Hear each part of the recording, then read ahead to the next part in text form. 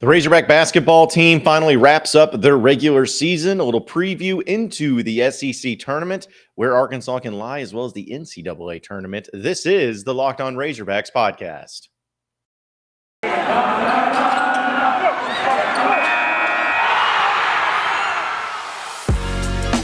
You are Locked On Razorbacks, your daily podcast on the Arkansas Razorbacks, part of the Locked On Podcast Network, your team every day. And welcome into the Locked On Razorbacks podcast. I am your host, John Nabors. I am also the host of Out of Bounds. You can catch every weekday afternoon from 1 to 4 on 103.7 The Buzz and 103.7thebuzz.com. This episode of Locked On Razorbacks is brought to you by Stat Hero. Stat Hero is reshaping the way that you play fantasy sports. Dozens of house-based games to play daily. No sharks, no funky props, just your skill versus the lineups you choose. Sign up today at stathero.com/lockedon. Hope everybody had a wonderful weekend, as there is a lot to kind of unpack and to dive into when it comes to Razorbacks, especially Razorback basketball. And we're going to be doing a little mixing and matching this week when it comes to basketball and football, maybe even some baseball sprinkled in as well. But I guess it's that point in time of the year where you kind of have that happening. But now, since Arkansas's final regular season game came to an end, as I guess John Rothstein says, this is March. Now it is postseason play. Everything matters the most from here on out. This is where the seasons are made, successes are made. People decide whether or not the season was a success or a failure. All of it comes down to the next few weeks. And to just, like, we could sit here and we could recap the Arkansas-Tennessee game. And I think that, we can talk about it just briefly because, Arkansas had a furious comeback against Tennessee on the road. Arkansas did not have Adese Toney. Tennessee literally shot the ball better than anybody ever could. They went 12 of 18 from three-point land. It was at home, and Arkansas still almost came back and won. Like Jackson Robinson got into the game. KK Robinson got into the game. There was foul trouble. There was not very good shooting for Arkansas. All these things mixed in. It's amazing that this team was able to furiously come back when they were down by as much as, I think, 24 points. 24 points. Arkansas was down in this game on the road against a bona fide top 15 team without one of their star players, and they stormed back and almost tied it up, almost won. Other than going into the breakdowns of the game and everything like that, Arkansas did not play well to start. Tennessee, I don't care who you are. If you're coming out and you're shooting 12 of 18 from three-point land, you're not going to lose many games, especially being at home. All these things factoring into it, and then seeing how Arkansas responded when they did get hit in the mouth and how they didn't give up and that they kept fighting. And it's just, once again, shows me and proves to me that this team is ready. This team is ready for March. They're ready for March Madness. They're ready for postseason play. They are ready. I think we all knew that they were ready, but considering that they just do not give up. They do not ever let anybody beat them down or take full control of a game. Think about it, folks. Arkansas, in the two games that they've lost during this final stretch of the SEC play, they lost by 1 point on the road when they couldn't hit a water if they fell out of a boat to Alabama against a really good team. And then they lost to Tennessee on the road where they shot 12 of 18 from three-point land and it just dominated in the beginning of the game and almost came back and won by 4 points. You're talking about 5 points. 5 points. And if you throw in the Vanderbilt game, 6 points.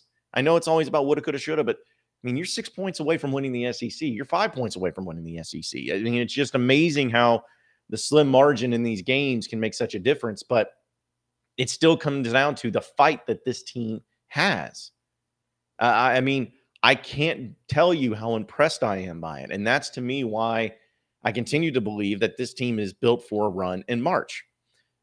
Now, since Arkansas finishes the regular season 24-7, and they're 13-5 in conference play, that you're going to be a team that's probably going to be seeded fairly high. I know that Joe Lunardi, kind of the most accurate bracketologist there is out there, has Arkansas as of right now as a 4 seed, the lowest of 4 seeds. And so I would be hard-pressed to think that would change. But Arkansas does play, we'll get into the SEC tournament bracket and how that goes on, but Arkansas will probably play LSU in the first round, which we know the type of matchup nightmare that could be. But still, all that said is that, this is the moment that they wanted to find themselves in. And we'll find out the extent of the injury from Aldis Toney. Hopefully it's nothing too serious, and hopefully he'll be able to come back in and play really effectively in postseason play and all those things too. Like, hopefully all that happens. But the fact is that this team continues to just find ways.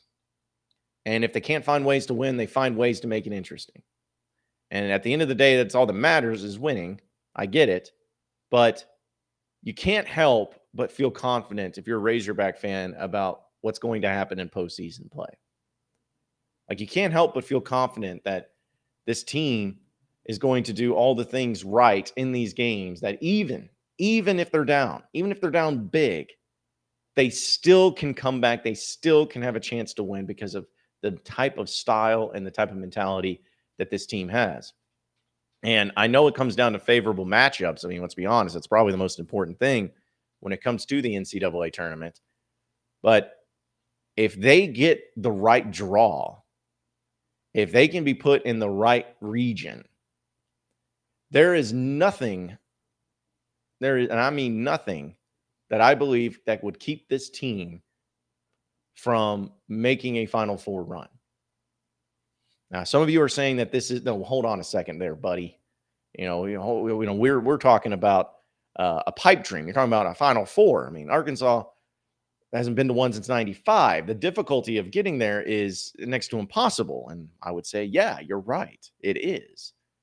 But when you have a basketball team that doesn't let the impossible impact them in these games, when you have a basketball team that doesn't allow teams to blow them out, doesn't allow their hot shooting and great start to impact how they finish, that doesn't allow teams to be able to basically do whatever they want across the board and then run them out of the gym. Like, they don't allow that to happen.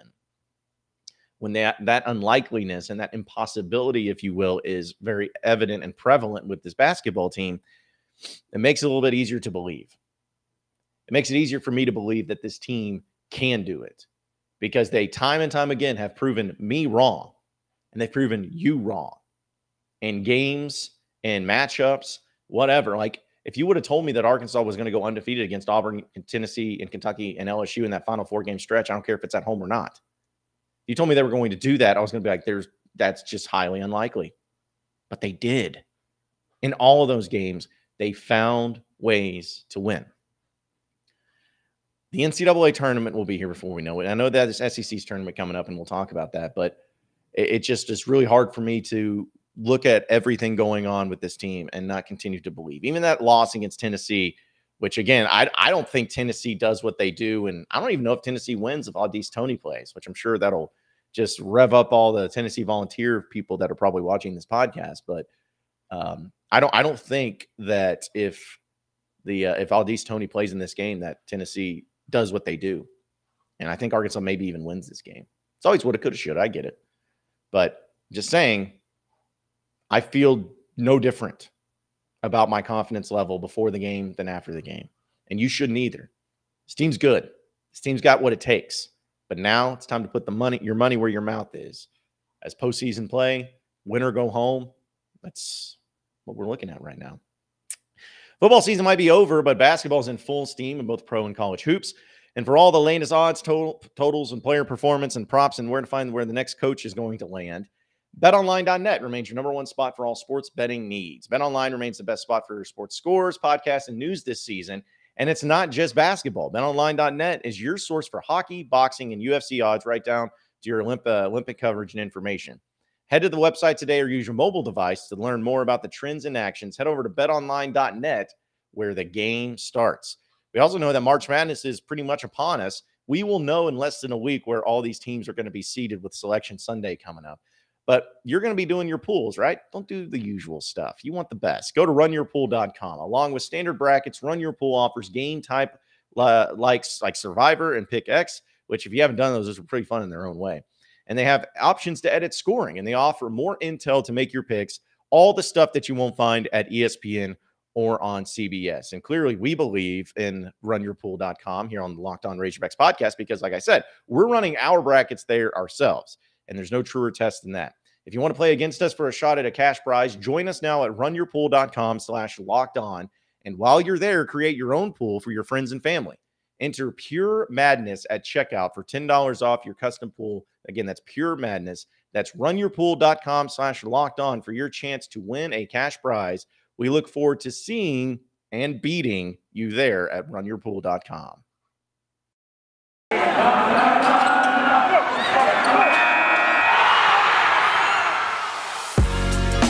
You are Locked On Razorbacks, your daily podcast on the Arkansas Razorbacks, part of the Locked On Podcast Network, your team every day. All right, moving on into the next segment of the Locked On Razorbacks podcast. Got the SEC tournament officially set up, and Arkansas does get the 4 seed, which, and the margin between 1 through 4 is so slim that, like, what's the difference between being a 3 seed and a 4 seed, really? I know that Auburn won the regular season championship. Good for them. I'm sure that means a lot to them. But now we know exactly how it's going to be set up. And I will be honest about this, like, full disclosure. And if you disagree, that is fine. I'm not trying to change your mind on this. This is just my opinion. I, especially this year, think that the SEC tournament is completely and totally irrelevant to me. Like, if Arkansas won it, I'd be happy. I'd say, cool, it's first time since 2000 and all of that. But it really means nothing.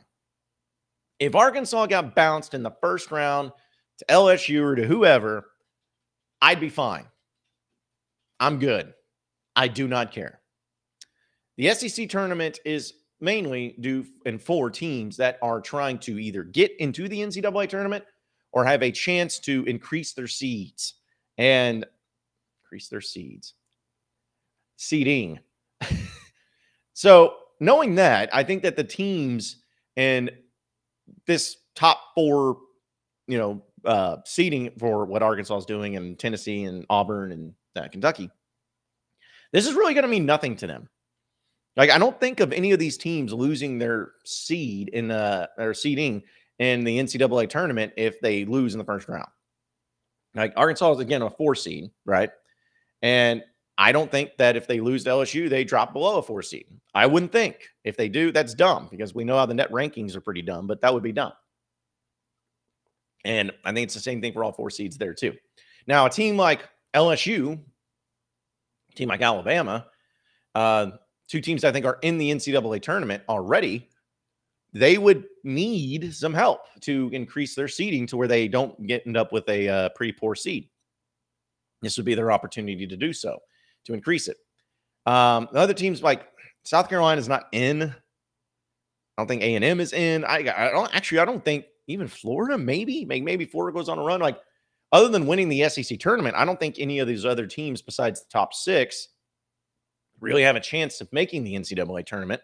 But again, unless they go on some sort of run or something like that here in the SEC tournament. So, yeah, like, I don't know if that's maybe because of the baseball side of things this past year with the SEC tournament where Arkansas won it and Mississippi State went 0-2 in barbecue, and then Arkansas didn't do anything in the postseason after that, and then Mississippi State ended up winning it all. Maybe I just got sour grapes about that, and I'm like, I don't want to see that. I want to get us out and get us going, get us prepped. Like, I always have like a little bit of a fear of an injury or something catastrophic happening. But like, if Arkansas won the SEC tournament, would that move them to a 3 seed? And if they lose first round, they're playing a 4 seed. Okay. All right. I mean, it doesn't really matter because it's about matchups anyway. Well, hold on. I mean, you play a 14 seed when you're a 3 seed, and when you're a 4 seed, you play a 13 seed. Or is it, how is it? Yeah, 3 played 14 and 4 play a 13. Okay. Like, I mean, that isn't, I don't care. Like, I would rather just get out of there, get healthy, get ready, get mentally right, and get ready and just do what you're supposed to do for the NCAA tournament. Like, that's how I look at it. And so I'm saying all this because I know that people will probably be like, like, if Auburn cuts down the nets in the SEC tournament, cool, great. What does that get you? Like, seriously, I ask you to challenge yourself. And this is kind of like how I am, because I'll be honest, it'd take me a while, even if I did get it right. Could you name the last 5 SEC tournament champions? I mean, seriously, could you? I know Alabama won it last year. Year before that, it didn't happen. Year before that, I would probably just like always guess Kentucky and then maybe have like a 50% chance of getting it right. But seriously, like, nobody cares. I mean, it's a cool little banner to hang up, and you know, it's something that you can at least have some sort of bragging rights on. But to me, I'd rather win the regular season. That's more important. To me, I'd rather just get ready and get right and get healthy for the NCAA tournament. And I think Arkansas will make sure of that, and, you know, make sure that whether it's Adis Toney or any of the other players involved, they'll make sure that they're getting it done. But I don't know. I also don't think the matchup's very favorable for Arkansas anyways in the SEC tournament, because LSU, to beat LSU 3 times in 1 year is tough. Like, it was tough when you did it on the road in the first time. It was really tough when you played them at home, because, I mean, they were this close to beating you, and you needed a lot of things to go your way. But to do 3 times, I don't like their chances anyways. But that's okay if they lose to LSU. Like, that doesn't mean, oh, now they're not a Final Four team. No. I think they'll be fine. Now, if they do beat LSU, how it's set up, they would end up playing the winner of, more than likely at least, the Auburn. It'd be Auburn. Because whoever is in game, I guess the game 3 would be A&M or Florida. Auburn's going to beat whoever that is. So if that happened, you'd have to beat LSU. Then you'd have to beat Auburn, and then more than likely would have to beat Kentucky. Okay, like I almost like want LSU to beat Arkansas, and so that way, because I know it pisses Auburn and Kentucky fans off so much that they didn't get a chance to beat Arkansas. Like, you could always just point back to be like, yeah, well, you beat you. Sorry, nope, undefeated, 1-0, 1-0. We'll run along. But yeah, well, you guys weren't even there in the SEC tournament. So what? We beat you in our 1 matchup. How about that? 1-0, undefeated, never lost. Haha. I mean, maybe that's just like my crazy mentality when it comes to trash talking to other fan bases. But still, I wouldn't want to play those teams. I want to get ready for the NCAA tournament. That is what is going to happen. That's all that matters. If Arkansas won the SEC tournament and then lost in the second round of the NCAA tournament, I would consider it to be a disappointment. Like, I would not care that Arkansas won the SEC tournament. It would not do anything for me. But maybe I'm the crazy one. Maybe I'm the wild one, but that's just my opinion.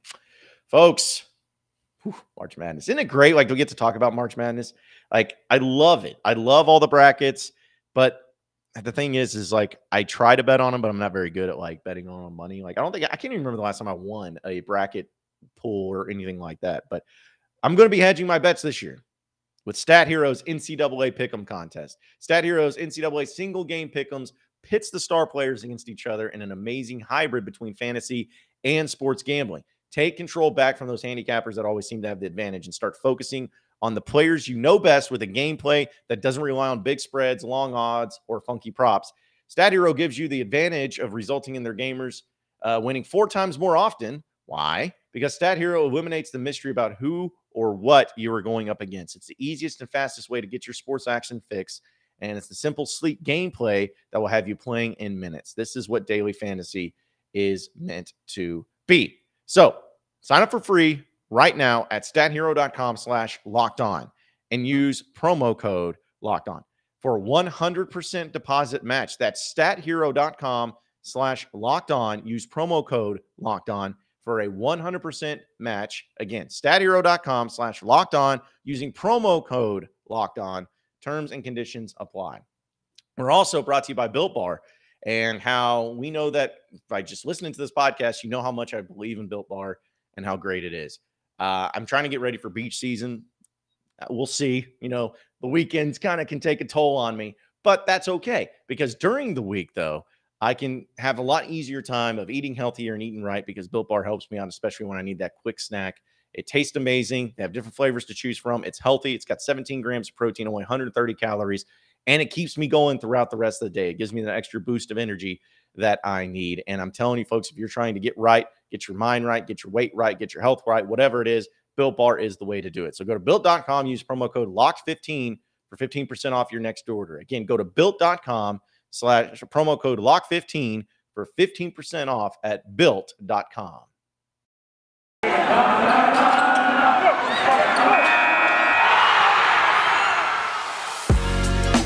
You are Locked On Razorbacks, your daily podcast on the Arkansas Razorbacks, part of the Locked On Podcast Network, your team every day.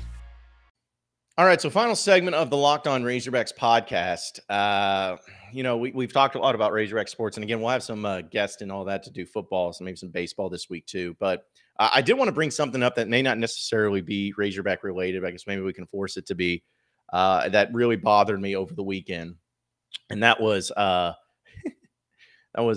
Coach K and his final game at Cameron Indoor and Duke against North Carolina. Like, I have no problems with Coach K. Like, it's not that I don't like the guy or anything like that. I love the fact that Arkansas is 2-1 against him in their history. Of course, one of those games being the most important one, winning the national championship.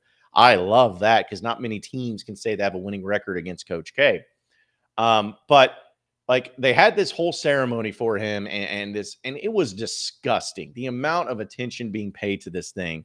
Like, again, I get it. He's Coach K. Like, stepping down is a big deal. But, like, the swan song and, like, the ESPN dual broadcast that they had when they were just, like, a camera's on him at all times and all that was just gross. And then the fact that they lost to North Carolina was hilarious. Like, I love that. Like, I love the fact that they played spoiler to Duke in his final game in Cameron Indoor. It just made me happy because it's, like, okay, you make such a big deal out of it, and then at the end of the day, the most important thing is winning the game. Well, you figure out about that. All you cared about is just going out there and doing what you did and doing all the crazy ceremonies and all those things too. But either way, I will say that, like, watching Coach K give his, like, one of 18 speeches at the end of the game or whatnot, he did something that really made me wonder and, like, start thinking about just the changing of the guard when it comes to coaches. And this is one of the things that always has bothered me about certain basketball, like sportsmanship. Guys, sportsmanship is great. Sportsmanship is something that should be encouraged, and I'm not discouraging sportsmanship. But, like, when some of the players, or some of the fans, I should say, of Duke started booing when, like, North Carolina was mentioned by Coach K and all that, he basically was like, "Hey, stop that, quiet down, none of that, stop it." He's telling the fans to stop booing because he just mentioned North Carolina, their most heated rivalry that they just lost to. And I'm just sitting there and I'm like, you seriously booing? Like, you're having an issue with these fans booing North Carolina? Like, do you know how pissed off I would be if Eric Musselman, like, was giving some sort of speech in front of a Razorback crowd and mentioned Kentucky Wildcats, and, like, people started booing Kentucky, and he goes, hey guys, settle down. Hey, none of that. We're class here. No, shut up. It's sports. They'll get over it. They're fans. They're booing the opposing team. Who cares? Like, are their feelings going to get hurt? Or does it make you look bad? No, it makes you look like a sports team. Because that's what people do. Like, they boo other teams. They boo other players. Like, I saw this too. Like, I'm a Celtics fan. I saw Jason Tatum when the Celtics fans were chanting Kyrie sucks because of the whole Kyrie Irving thing and all that. He told everybody to settle down. He's like, stop that, guys. Stop that right now. Shut up. Fans, that's what they're going to do. They're going to boo other teams. They're going to boo other players. That doesn't make them look bad. What makes them look bad is when they do things like what Tennessee did when they start throwing mustard bottles on the field like they did. That's bad. Can't do that. But booing and stuff, get out of here. That's no problem at all. Which, by the way, real quick, saw Tennessee said, speaking of that, Tennessee fans and some people on Twitter are like, Arkansas is the most sensitive fan base of all time, my word, and all that. I'm like, y'all threw golf balls and mustard bottles on the field in a football game. And you're going to say Arkansas is sensitive? No, I think Tennessee fans are just a little bit more sensitive. Tennessee fans are insane. Like, I know Arkansas fans are too, but Tennessee fans are insane.